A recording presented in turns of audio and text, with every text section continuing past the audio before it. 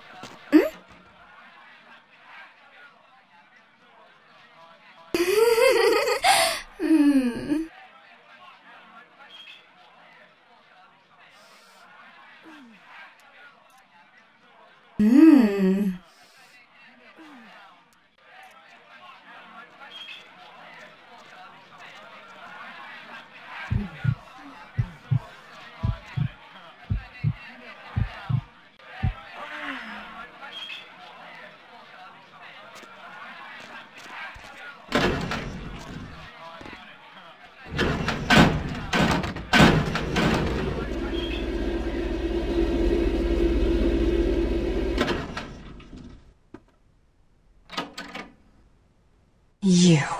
What were you thinking? A museum. That was my event! Did you think I wouldn't find out? Shut up. I thought I could control my sister as long as Tongue was out of the picture, but nothing's changed.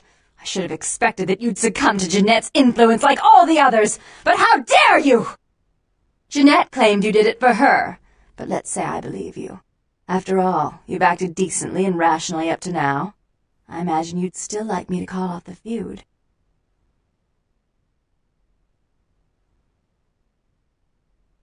Excellent! I'll take that. However, there's only one problem. If Tongue gets word that I threatened Jeanette, which he most certainly already has, it's not likely he'll believe me. So, in order to call off the feud, you're going to have to convince Jeanette to forgive me first. I made some threats against my sister. Idle threats, involving fire and her impious satin sheets. She took them quite seriously, and is avoiding me. I want to meet with her, and explain that they were said in the heat of the moment. I asked her to meet me at the Surfside Diner, to reconcile, but I'm busy with the club and my other endeavors. I'd like you to go to the diner and promise her that I don't plan to take any action against her. Wait for her in the back booth, near the phones. I want to see my sister. Yes, I'll call it off once I've spoken with her myself. Just do what I ask.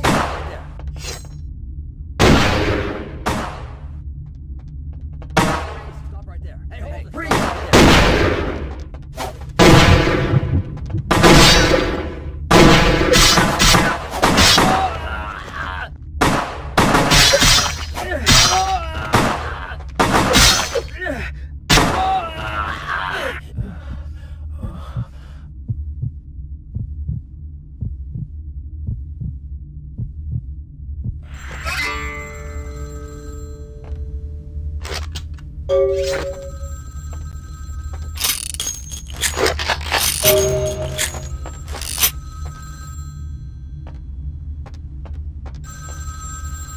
terribly sorry about that. My sister was just furious about your refusal to take part in her designs, so she sent those men to kill you. But I'm going to make sure it never happens again. Drop by. We'll take care of this tongue business. She's crazy! Help!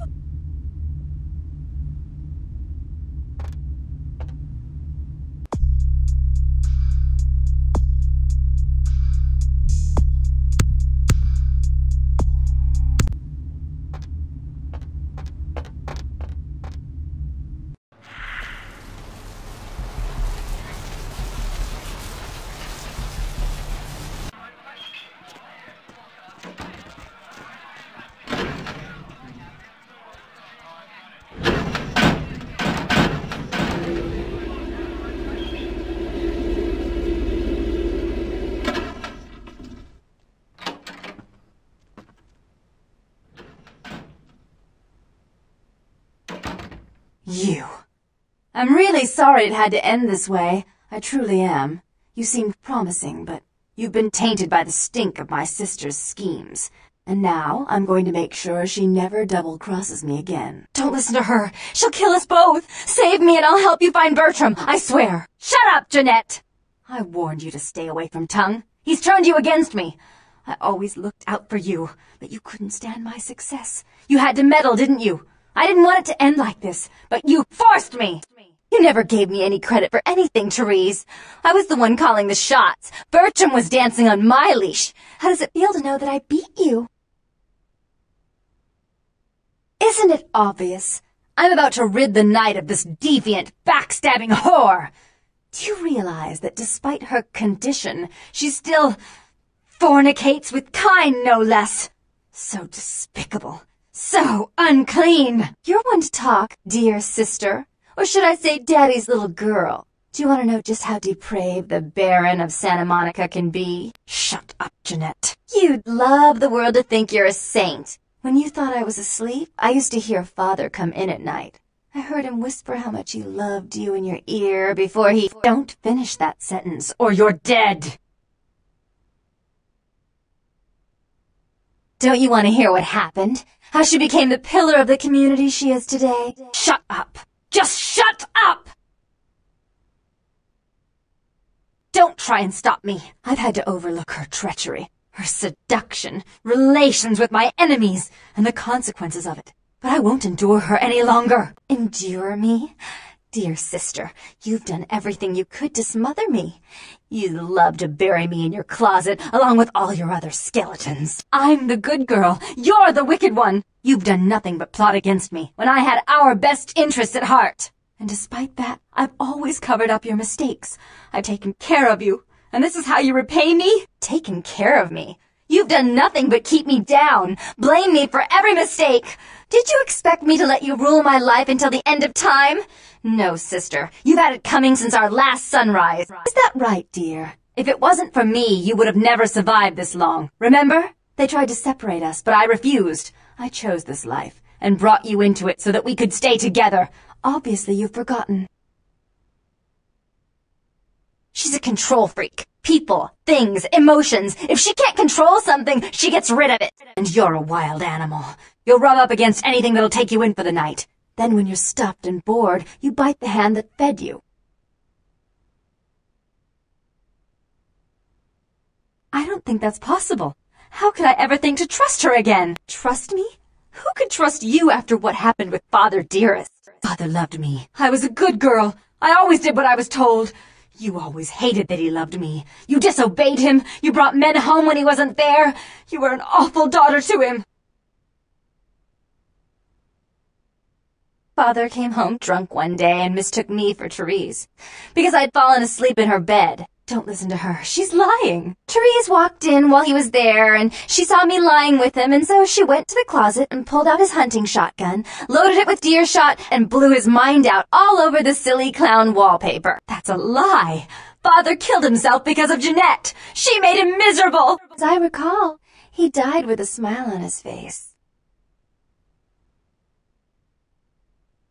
Why? How will this time be any different?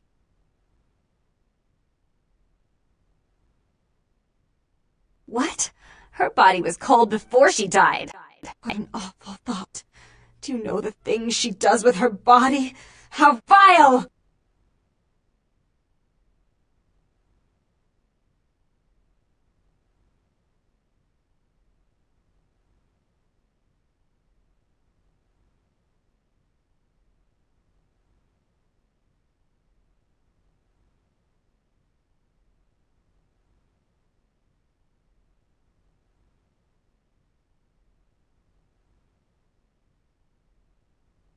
I'd be better off without her. Have you been paying attention? Oh, yes, Therese. Without me, you'd be free to remake this city in your own image. It'd be the first beachfront morgue.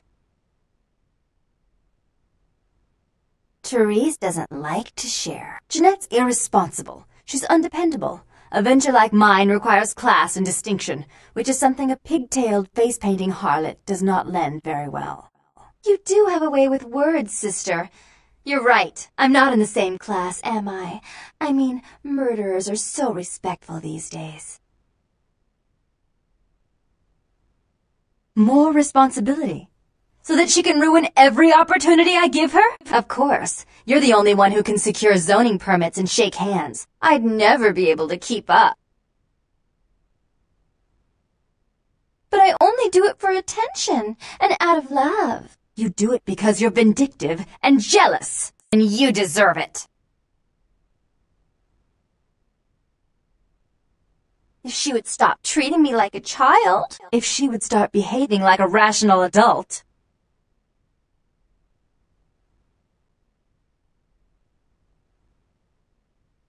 Yes, there was a time. When I was a child, I didn't have many friends. I suppose Jeanette was the only one. We never did get to go out of the house much. Father wouldn't allow us. He said we'd get hurt, so we stayed inside and we imagined our own worlds. And we spent so much time there together, ruling over those places. Those were happier times, before we grew apart. I never did. No, I guess I don't. Jeanette, if I were to offer you equal control in Santa Monica, would you quit consorting with Tongue? I'll stop working against you with him. But since I've got him in my pocket already, there's no reason for me not to pay him a little visit once in a while, when he can be of use. That's not a bad plan. There's just one more thing. I want to be in charge of Santa Monica, but only publicly. I want you to continue to convince others that our relations are strained. That way, we know who our enemies are. I agree. Take it. I'd hate to look at it again and think of what almost transpired. I suppose now that Jeanette and I have settled our differences, I'll call off the feud with Tongue. Bertram's hiding in an empty oil tank at the old gas station. I'll tell him to expect a visitor, and I'll ask him to be extra nice. Please give Santa Monica's regards to the prince. And keep your tongue tied about what happened tonight, or we'll have to kill you.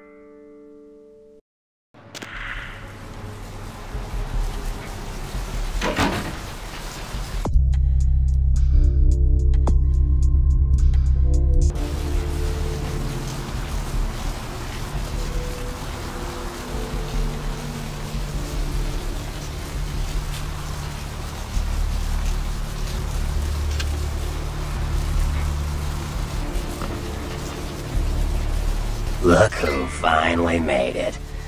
Thought you'd never find me, did you, sweetheart? Nasty dude?